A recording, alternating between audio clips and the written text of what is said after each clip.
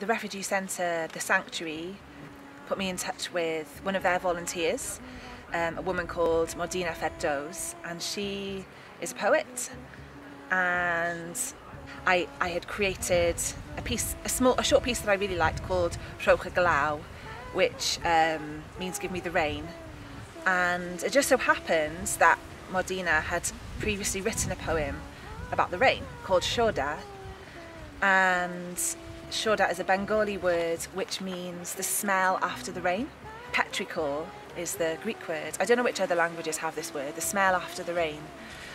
And yeah, her poem was beautiful. So basically I created a piece based on that rain song that I'd created and her poem, which she had previously translated into English, and then I translated into Welsh and used that to base the second half of my piece on. So as well as all of the sort of themes in the piece, I also wanted to create something that just sounded lush and beautiful and moving in a particular way.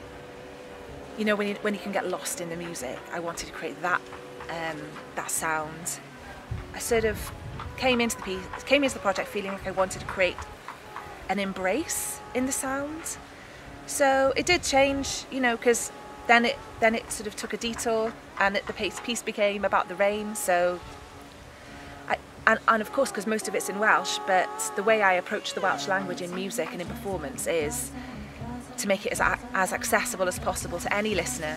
So like the reason I wanted to work with the refugee centre was my grandparents were Jewish refugees to Wales, and yeah, this felt like a really good opportunity to connect to a group in Newport that could have supported my grandparents. They actually came to south of Newport, but yeah, it felt like it was a personal choice for me, and I'm really glad I made that choice. I'm really glad I met Modina through that process.